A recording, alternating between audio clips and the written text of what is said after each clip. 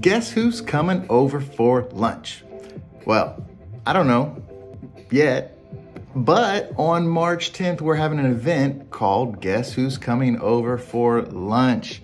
I know, crazy idea, making a meal, having people come over. Well, at least it will give you an opportunity to clean the house. So here's how it will work. On March 10th, we will have our event, and we're looking for host homes to make a meal for guests, for visitors. So if you are willing to be a host home, we're asking that you sign up by this Sunday, February 18th.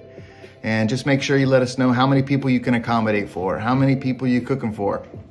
And then the next following Sundays on February 25th and March 3rd, we're gonna have signups here at the building on Sunday morning where people can sign up to go eat at someone's home. But here's the thing, they won't know whose house they're signing up for. It will be anonymous.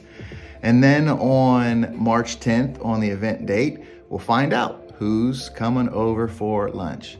So why are we doing this? Well, the church is not a building that we come to on Sunday. We are the church.